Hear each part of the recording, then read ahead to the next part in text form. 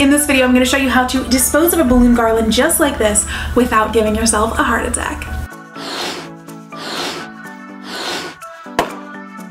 Hey guys, what's up? It is Rachel here with Bubbly Balloon Co. Just wanted to do a super quick video for you on a couple of methods that I personally use to dispose of balloon garlands because I was super scared of popping balloons when I first started this business, and I found a couple things that made it easier for me along the way, so I thought I'd share them with anyone else who doesn't love the sound of popping balloons. Okay, a couple things I want to tell you. First of all, the longer your balloon garland goes, the older it is, the squishier, softer, and like more wilted your balloons are, the least they're going to pop. Does that make sense? Like the older and softer and squishier they are, the less pop there is. Like if you have some really fresh balloons, like maybe the client only wanted the garland up for the duration of the party, now it's over, you're going back for breakdown, I will show you a different method for how to do that. But when you're doing an old garland, like this guy's been up for 3 months, some of these are really wilted at this point, I got a secret. It's actually not scary to pop them. I don't just like stab it like Dexter. I'm not like, you know? I use my scissors and I gently like nip it as I get in. So here, watch this.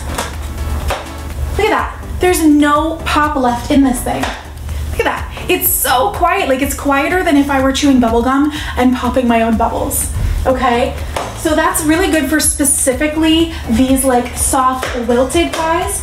But again, some of these still have a bit of firmness to them after all this time, so those would make a little more of that snapping loud noise that you know, scares the bejesus out of us. So I want to share my second tip for you, and the other method that I use a lot. Gosh, I hope you can see this. Here, let me try and pull this close up. Okay, so let's see if I can get this. Yeah, here we go.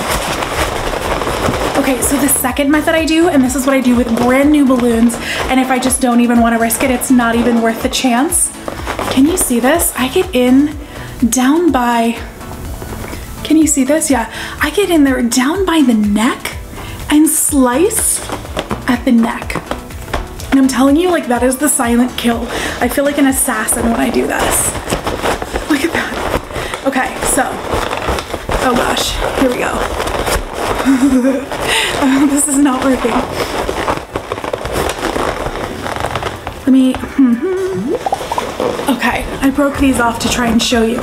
So what I'm gonna do is go down to the very neck of the balloon and get as close to the base as possible of where it's tied, where there's like the least amount of air in there, and just snip.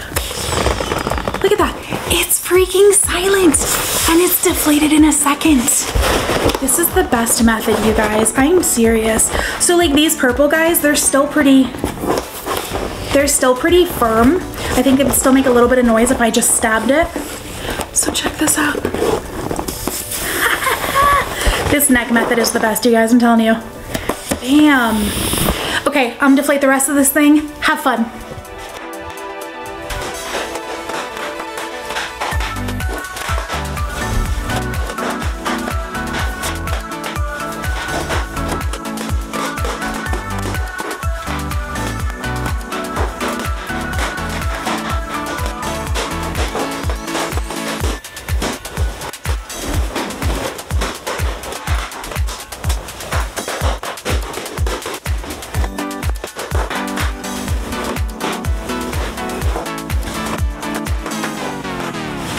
Marie Kondo would have me say, thank you for all you've done to serve me these last 3 months.